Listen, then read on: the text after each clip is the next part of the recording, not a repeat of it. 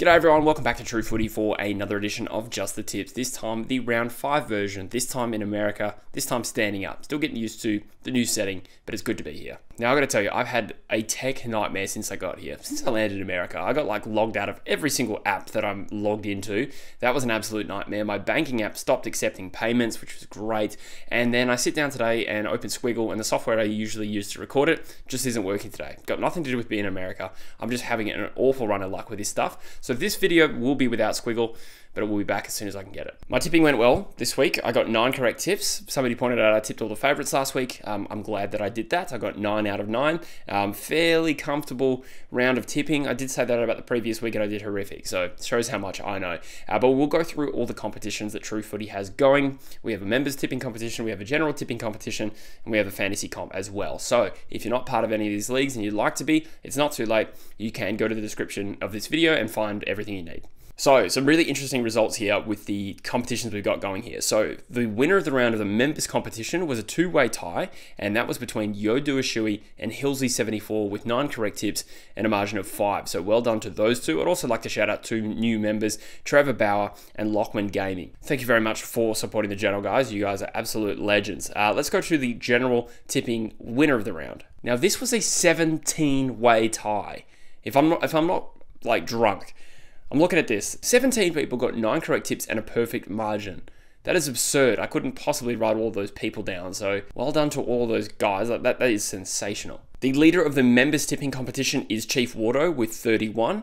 And the general tipping leader is Christiani with 32. And I think that's the first time I've seen that name. And for the second straight week, we got Darcy Perkins winning the True Footy Fantasy League competition with an average of 20.55. So well done, Darcy. Absolutely killing it with third degree Hearns. If you're someone who's always wanted to start investing, but has found it difficult with the current pressures of cost of living, thankfully now there is an easy way to get started. New Venture Wealth is helping everyday Australians gain instant access to their superannuation so they can invest in assets like cryptocurrency, shares, and property. They simplify the process and guide you on how to set up a self-managed super fund, allowing you to instantly access your superannuation and start investing right away. And the best part is you can use your superannuation balance for all the setup costs of your very own self-managed super fund. Getting started is as easy as visiting the New Venture Wealth website with the link below. You can book a free one-on-one consultation with one of their team, or if you prefer, you can call them directly on 1300 050 939 for more information. Now there is an added bonus here because if you are a True Footy subscriber, you can use the discount code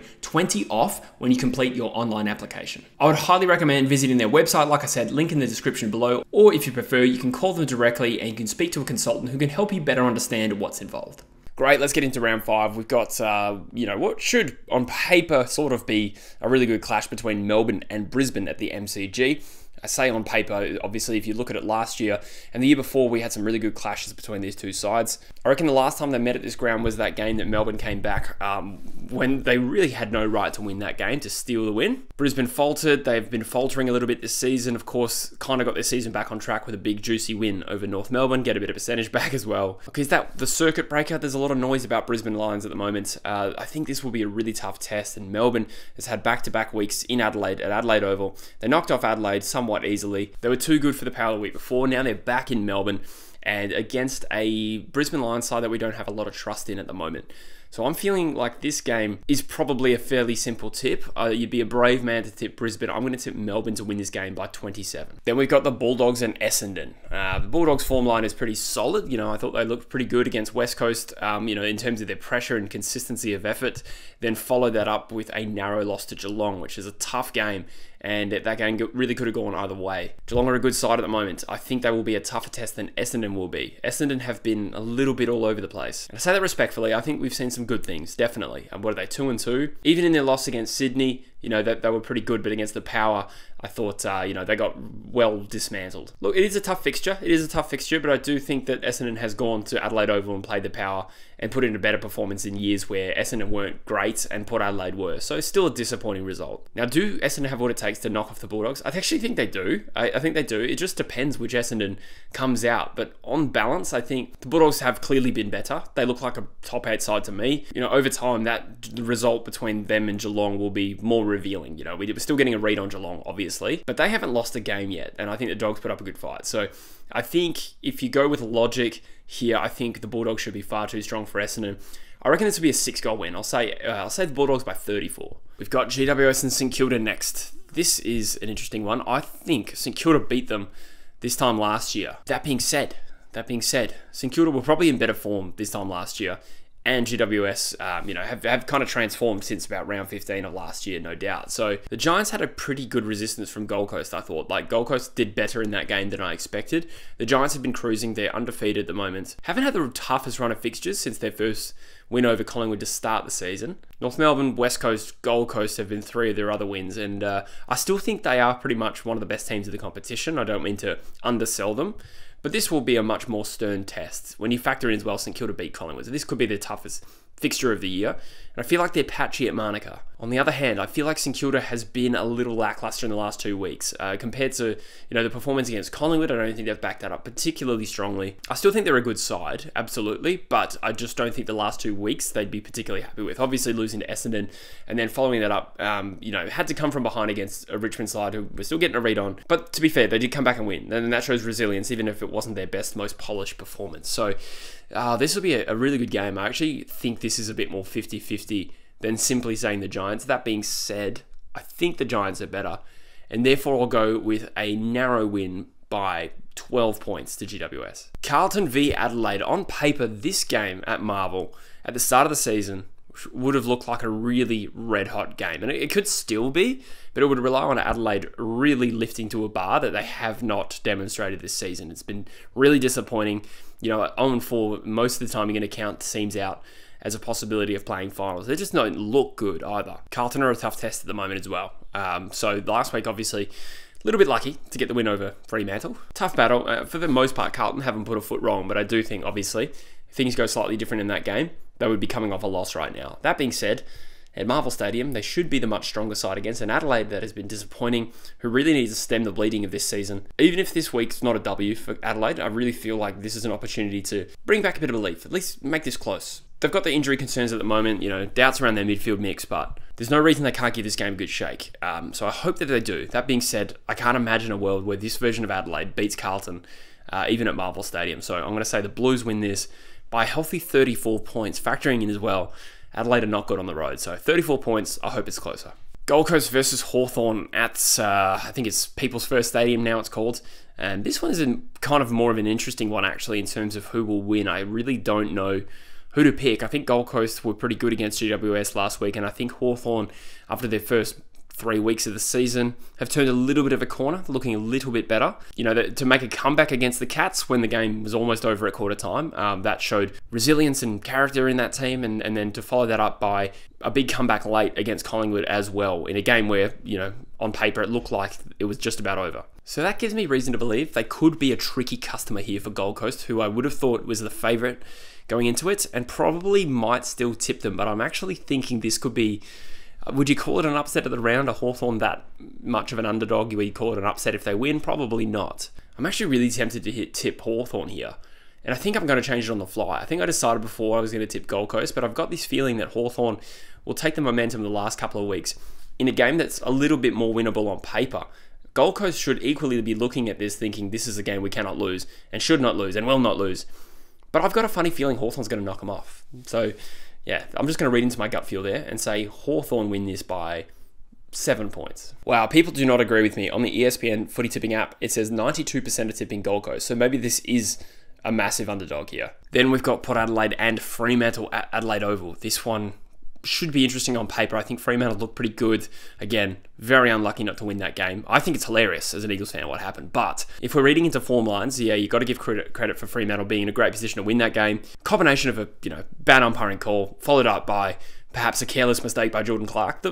That free kick, the descent free kick is correct, but the ball probably should never have been there in the first place. So also super harsh, I got to say. Super harsh that a descent free kick doesn't go back to the centre after the goal. If the goal counts, the ball probably should go back to the centre for a free kick. Having the free kick right in front of goal, I'm sure it's written in the rules, so not a massive complaint. I just think that's a little bit bizarrely unfair. Not just on Fremantle, on any team in that situation. I think that's overly harsh. But anyway, I digress. Fremantle will have belief. It's been a solid, I'll say it's been a good without being an amazing opening start to the season. I think they're still doing a lot of things right. Their contest stuff is really good. They've got some individual stars playing well. Their backlines look rock solid. They've been hard to score against without looking polished like a real top team yet. So that can still change over time and they can build belief. And I think they will have belief in this game. That being said, they're coming up against a really tough opponent on their home deck. And historically, Fremantle don't play well at this ground against Port Adelaide. Now, maybe this will be different. But I do factor that in, and that does impact my tipping. This is Fremantle's toughest test of the year so far, I would say.